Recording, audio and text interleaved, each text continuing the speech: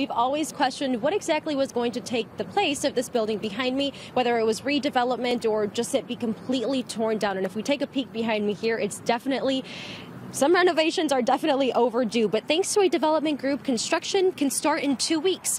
According to the Chicago Tribune, the vintage and vacant Cook County Hospital will be turned into 2 Hyatt hotels, medical offices, and retail space. The Civic Health Development Group confirmed on Friday the project is set to start on $135 million in financing. The CEO of that company says construction is set to start by the second week of June.